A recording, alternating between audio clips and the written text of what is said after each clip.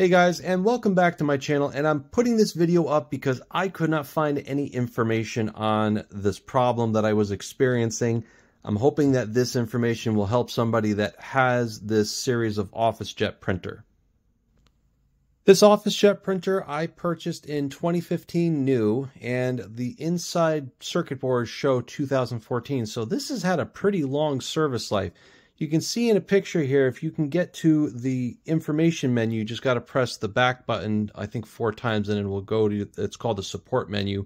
You'll see here that this particular printer has nearly 4,800 pages that it's printed out in its lifetime. So that's a pretty decent amount considering it's a home office printer. That being said, only in the last few months has this started to give me problems. And the specific problem, and seems to be a common one, is I was getting the black screen of death, meaning that I could not touch the touch screen or the power button. It wouldn't boot up, it wouldn't power up, nothing like that. And the only way that I was able to get it powered up is if I was to go into the back and then pull the power cord out, plug it back in, back and forth quite a few times before I was able to get rid of that black screen, and then it would boot up. But then I would still be having problems such as ghost touching on the screens. It would jump into another menu, or it would try to print out a report, or would try to scan something. I would wake up and I would find a piece of paper that would come out, and it had some markings or like hieroglyphics, like it was starting to print, but then it was canceled.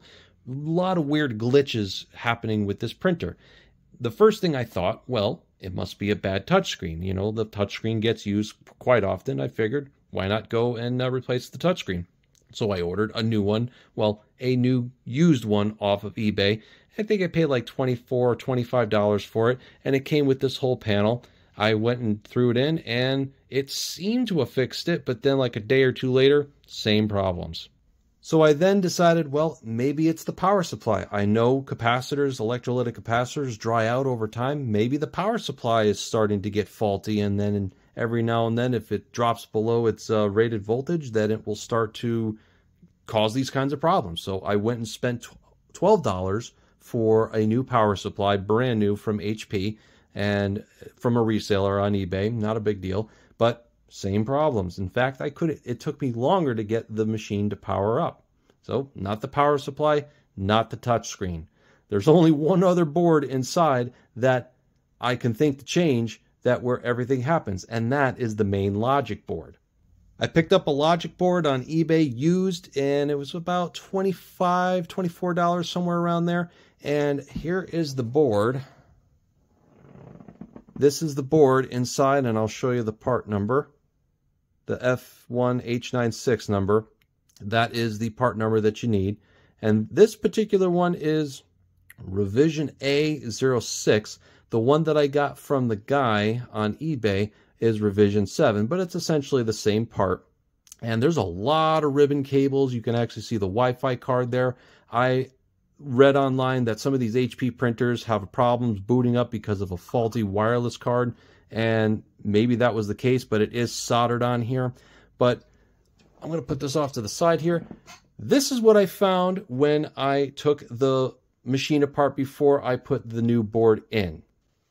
So it's a decent amount of work to have to go and get to that logic board. However, when I pull the board out, if you look at this picture, on the side, you'll see that there's a lot of, not corrosion, but it's a lot of dust. You know, and after so many years of operating, it's got a lot of that on the back of the board there. And it's probably a combination of not only dust, but it's also ink residue and the humidity and all that stuff. It's sticking to that board. Well, that, I believe, is what I was dealing with. That is actually, believe it or not, that type of debris on a circuit board can actually become conductive and cause these kinds of issues that I'm seeing.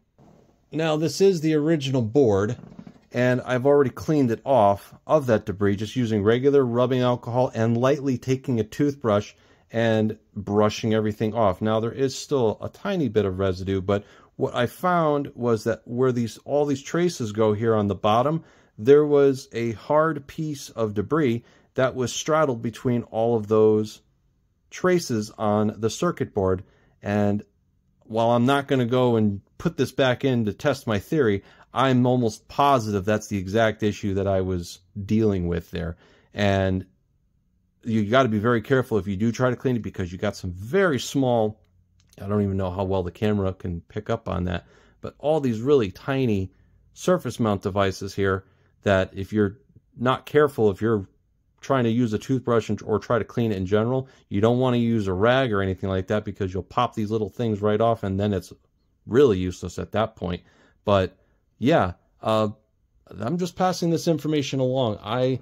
Ever since I put the other board in, I haven't had any of those ghost touching issues, nothing like that. It boots up now without a problem. I can then, it'll stay in sleep mode. It won't just wake up randomly like if someone touched the screen, or if it was getting a job from the wireless, for example. It stays in sleep mode until it actually gets a job, instead of me waking up and finding random pieces of paper spit out when there's nothing on it. It was just a lot of weird issues going on with that. And I will say too that the original BIOS, the 2032 there, I did change that thinking that was the problem. No, not at all. In fact, the original one is right here, and it's actually from Japan, and I tested it and it's still good. So very weird, but passing this information along. If you have an OfficeJet printer like this, chances are that you might be dealing with debris and other junk on the circuit board that's causing those kinds of issues. You could wind up replacing the two main boards, like the power supply and that logic board, to see if that solves your issue. I mean, unless you're mashing on this touchscreen, I don't think you're going to find a problem with the touchscreen. I mean, I got spare parts at this point, but I'm hoping to keep this running as long as possible, because a lot of the new printers, I probably wouldn't wind up getting another HP printer, because this, just the quality is not there. It's a hit or miss.